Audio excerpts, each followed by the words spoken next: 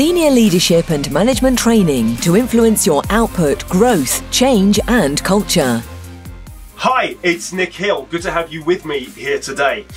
My clients have always found it beneficial to see emotions as catalysts, and this is what I've taught them, catalysts for behavioural change. Your emotions, see your emotions as catalysts, triggers, if you prefer that word, for your behavioural change. Which means that if your subconscious mind recognizes that behavioural change is necessary, it'll communicate to your conscious mind to say, if you don't make this change, this thing, this activity may happen. So think about it this way. Your subconscious mind recognizes that behavioural change must take place. The amygdala generates the emotion which sends signals to your conscious mind. You consciously experience the emotion, and now you say to yourself, what do I do with this thing? And your amygdala will continue to send those signals to your conscious mind until you get the message and act on it, until you finally change. So if we accept the presupposition that I mentioned earlier as being true, and what was the presupposition? That the subconscious mind is there to serve the conscious mind, or there to support the conscious mind and your entire being, then we can start to say the amygdala, therefore, is also serving me by generating these emotions, even if they feel uncomfortable, even if they feel, quote unquote, negative, and you don't want to experience them right now.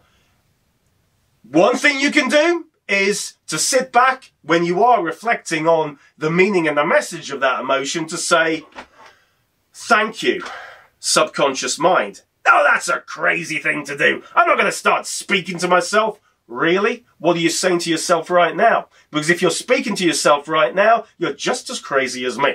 Do you speak to yourself when you go through your shopping list? Yes or no? I need to get this. I need to get that. I need to get this. I need to get that. Or you speak to yourself when you are sitting down to eat a meal. And throughout that meal, you go, this is really good. I like this. You're speaking to yourself, okay? Occasionally, it might actually do you some justice, and you might benefit from some of that self-talk by saying, thank you, subconscious mind, or thank you. If you don't like saying thank you, subconscious mind, you might just say, hey, thank you, Nick. Okay, and you speak to the very core of you. You speak to your soul, and you communicate in a way that actually acknowledges the emotion, acknowledges the signal, and agrees that the message being sent is one of purpose, one that is helpful, one that is to serve you. And guess what happens to that unhelpful negative emotion? It just subsides, it goes away, and the subconscious mind says, job done.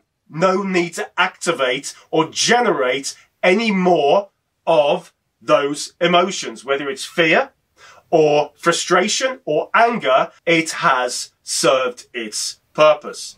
Consider all your emotions as invaluable catalysts for necessary behavioural change. Nicholas C. Hill. If you are enjoying these webinars, please like, subscribe, click that notification bell, and send it to someone that you love. See you in the next webinar. Attend this training in person or online. Book an in-house tailored course, one-to-one program, or enroll on our open masterclasses today. Inquire now on 0345 678 9900 or email info@hilltraining.com. Read Nicholas C. Hill's Professional Leader magazine now, the new quarterly digital publication for leaders and managers like you who want to influence output, growth, change, and culture. International Master Coach Trainer of Leadership and Management Strategy with over 25 years of experience, Nicholas C. Hill gives you over 90 pages of relevant, profoundly challenging, and solution-driven content, enveloped in beautiful artwork that you can read on any digital device.